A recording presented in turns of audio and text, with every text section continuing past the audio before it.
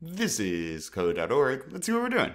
A student wants to create a calculator that allows the user to repeatedly enter two numbers and provide the result of the first number raised to the second.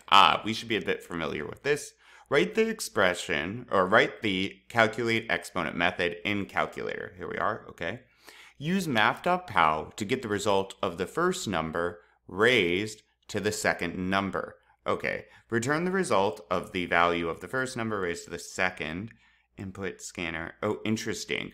Okay, so we're going to get user input here. So we don't need to worry about directly getting user input within our class. We're just going to return results, it looks like.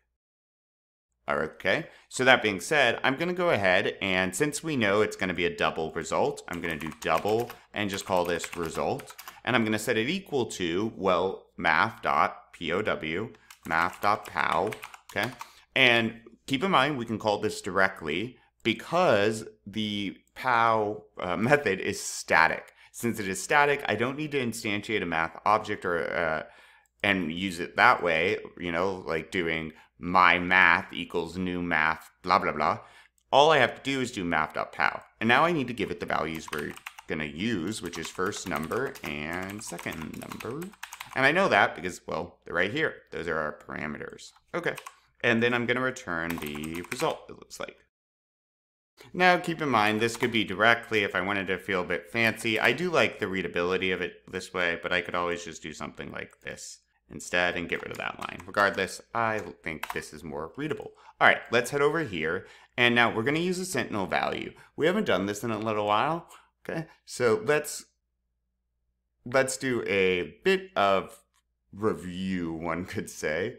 And what we're going to do with this, let's see, use sentinel value to repeatedly prompt the user for two numbers or -1 to quit. For each number, they enter call calculate exponent method and print the result. Okay. So there's a few ways we can do this, but I'm going to have them enter the numbers separately. Now, let's see. I'm going to do double num1 is going to be equal to -1, and that's for a very specific reason. Oh, no, not -1. -1 is going to be our the quit, I believe they asked for. Yes. And so then I'll do double num2, and maybe you want to follow their lead and do, what did they do over here? First number, second number, that works just the same. 0. Okay, so here's those, and now I want to do a while loop. And we've seen this before, guys. We want to repeatedly loop through the code, asking them for this information, and providing them the result. We'll allow them to escape our loop, right? Because we definitely don't want an infinite loop, by entering -1. So while, and I'll just do num1 is greater, oh, no.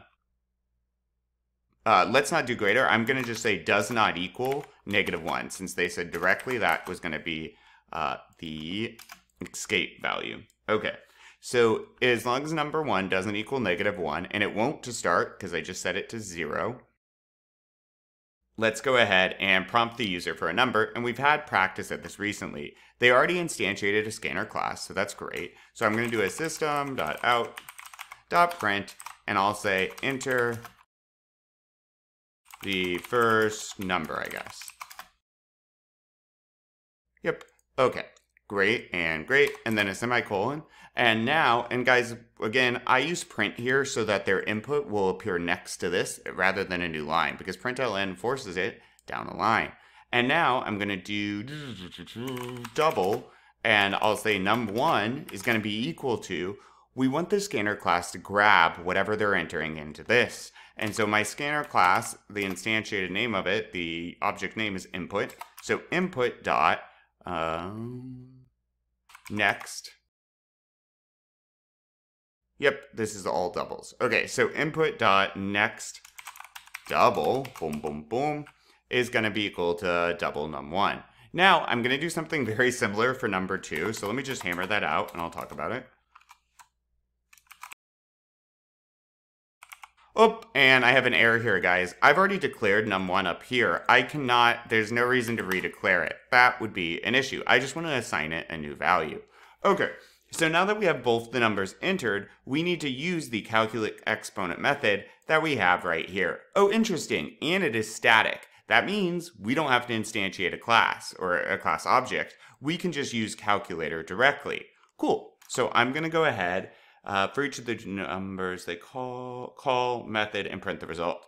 I'm going to go ahead and do a double result is going to be equal to calculator dot and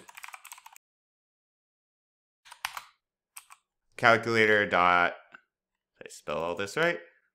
Typos are the death of me. All right, there we are. And then I'm going to pass to it my variables. Again, guys, if you called this first num, second num, you want to pass that.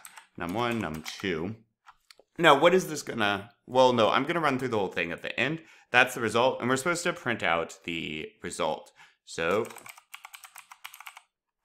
And this time I'll use a println and just say, why not say result equals... Bam, bam, bam. So there is going to be an issue here. When they enter -1, we want it to quit. We don't actually want to use that. I also wonder if we want to do it for both num1 and num2. Decisions. No. To avoid this, I'm just going to do a simple if. So if num1 does not equal -1, then we're going to do all of this. So I'm just going to move this code in here. And that way, if they do enter -1, we don't make them go through all of this. We just skip through it. This would be false if it's -1, goes back to the top, and they exit it out.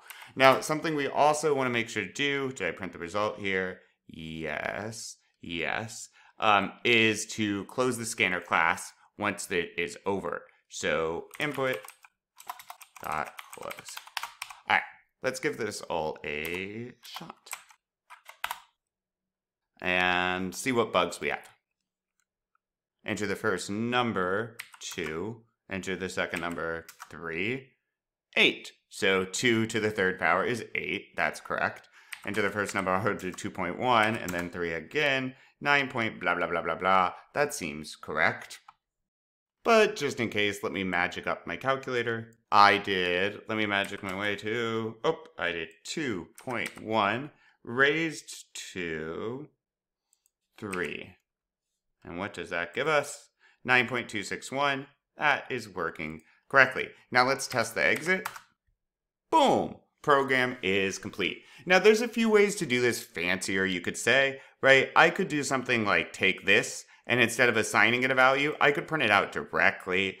Let me undo that. I could even put a println above this saying something like the result of num1, print out the value to the power of num2, print out the value equals result. Doing that stuff really isn't needed though, and this 100% fulfills the requirements. Also, we'll be able to reference what the first and second number is, because it would still be on our screen anyways. But, cool. Onward.